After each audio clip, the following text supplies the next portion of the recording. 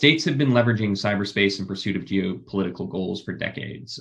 Regional powers and great powers alike exploit the vulnerabilities in the space and the cracks in democratic societies to undermine democratic institutions, to threaten our critical infrastructure, and generally erode our national and collective power. Today, the most dangerous state-sponsored malicious cyber activity, from my perspective, is that systematic degradation of democratic institutions via cyberspace. Europe has become accustomed to Russian meddling in democratic processes for decades, but the 2016 election in the United States was a wake-up call for us all. And there's increasing evidence now that Russia, China, Iran, and possibly others will seek to conduct similar disinformation operations and influence campaigns in the 2020 presidential elections in the United States.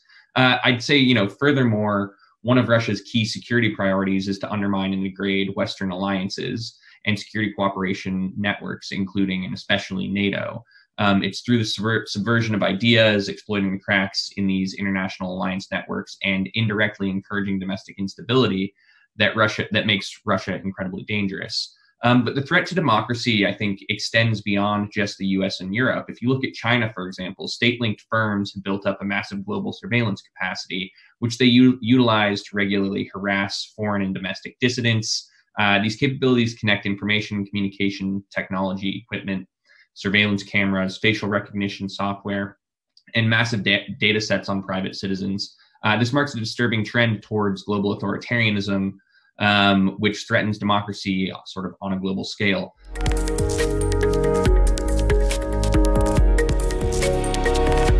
For me, is the increasingly problematic probing into critical infrastructure. We've seen what cyber attacks can do on this front. In 2012, Iran conducted a series of targeted cyber operations against the Saudi state-owned oil firm Saudi Aramco. The Shamoon malware that they used led to over 30,000 computers being forced offline and rendered unusable, significantly disrupting Aramco's operations. Obviously, in 2015 and 2016, Russian hackers crippled the Ukrainian energy grid a few times and left millions of people without power. But those attacks took place in a context of either heightened tension or, frankly, an ongoing armed conflict. So they're not really escalatory. And this is sort of the reality of modern warfare. Cyber tools will be used, and I wouldn't consider those events, again, sort of escalatory, or at least not accidentally escalatory. However, what could lead to accidental escalation is, like I said, the continual efforts by nation states to create access to one another's critical infrastructure, often with no real intent to attack or manipulate during peacetime, but nonetheless to create access in pursuit of potentially future operations. And there's plenty of public reporting on this trend. In 2012, Chinese state-sponsored groups targeted oil and natural gas pipelines in the United States over a period of several weeks. In May 2020, Germany reported that a Kremlin-based hacking group was continuing its long-running campaign to target German companies in the energy, power, and water sectors. In April 2020, it was reported that China had been increasing its efforts to hack U.S. government agencies and healthcare institutions in order to steal research related to the coronavirus. And all the way back in early 2018, the Trump administration accused Russia of carrying out a series of cyber attacks on U.S. and European nuclear power plants and other utility infrastructure. I would say that, those attacks, while not necessarily manipulating or causing damage, we've seen rumors, at least, of incidents where an intelligence agency or a military organization creates access to a certain critical infrastructure, accidentally causes some sort of damage just because they don't know, the lack of familiarity with the system that they're exploiting, and potentially just, a wrong stroke of the mouse or a wrong key click could cause some sort of damage.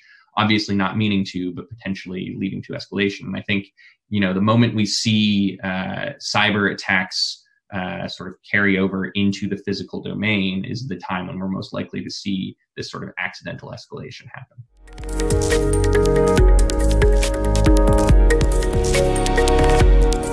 Successful deterrence depends on four factors. A clearly communicated threat. So the deterrent must clearly communicate the threat so that the target is aware that the behavior that they might engage in is undesirable and the consequences that will occur if they choose to ignore the threat.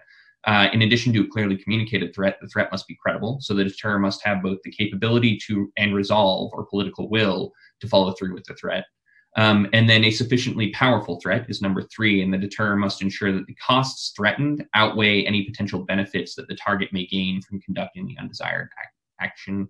And then the final piece of the puzzle for deterrence to work is reasonable assurance that the threat will not come to fruition if the undesired action doesn't take place, right? So if you do not do the thing I don't want you to do, I will not carry through on my threat.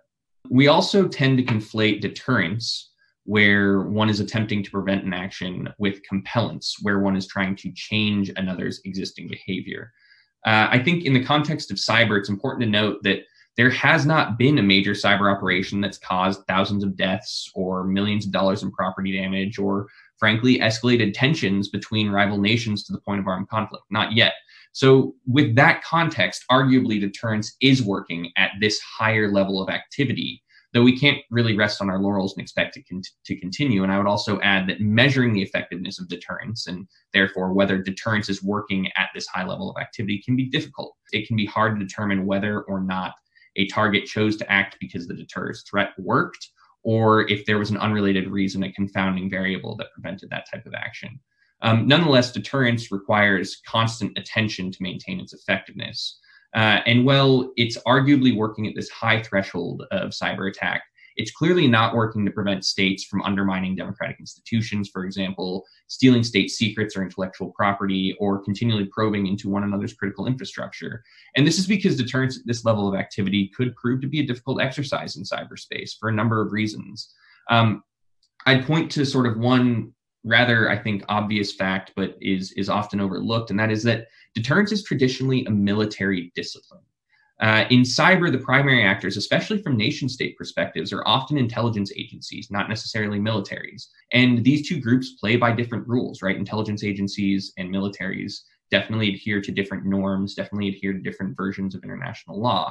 The second major factor is that we're not really trying to prevent behavior at this level, but we're trying to shape it, right? So activity is ongoing and persistent. In traditional deterrence, one sought to prevent the use of something. Here, the tool's are already being used. So there are questions about whether deterrence is the right paradigm at that level of activity. And then finally, I'd say, cyberspace affords states a certain degree of strategic ambiguity and flexibility, which many states desire. States may not want to communicate the full terms of the threat against a target, and or communication and signaling can be misinterpreted. This is only compounded in cyberspace, where states go to drastic measures to conceal their attacks, including through sort of misattribution campaigns, false flags, and proxies. If any doubts generated regarding the identity of the perpetrator behind a cyber attack, this both undermines the credibility of response options and reduces the hope of achieving timely and ultimately accurate attribution.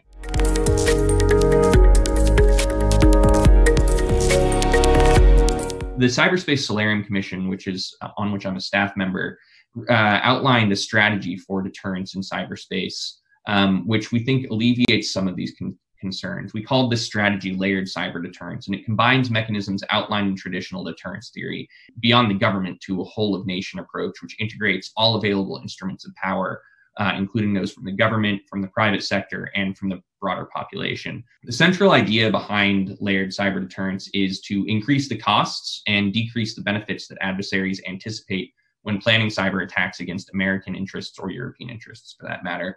Layered cyber deterrence combines the methods in traditional deterrence of altering cost-benefit calculus of adversaries with forms of influence that are optimized for an era of rapidly changing technology and interconnectedness, such as promoting norms that incentivize responsible state behavior in cyberspace, but also conducting sort of defense in depth and ensuring that the ecosystem that we live in is as defensible as possible, that we have a heightened degree of resilience for our critical institutions, so that if an attack is successful, we're able to quickly respond and sort of muddle through. And ensuring, under all of that, that public-private collaboration is about 85% of critical infrastructure in the United States is owned by the private sector and represents the vast majority of sort of the attack. Layered cyber deterrence also makes changes to the planning needed to ensure the continued running of the U.S. economy and the military-industrial complex in the event of a cyber attack. And unlike traditional deterrence, this added level of planning helps to assure the American people, our allies, and even our adversaries that the United States has the will, resolve, and ability. The strategy also builds on the U.S. Department of Defense's concept of defend forward, which again integrates a whole of nation approach to securing American interests in cyberspace. Defend forward is this proactive notion that rather than sort of being reactive to cyber attacks, we must proactively observe, pursue, and counter adversary cyber operations by imposing strict costs that prevent their future malicious cyber behavior.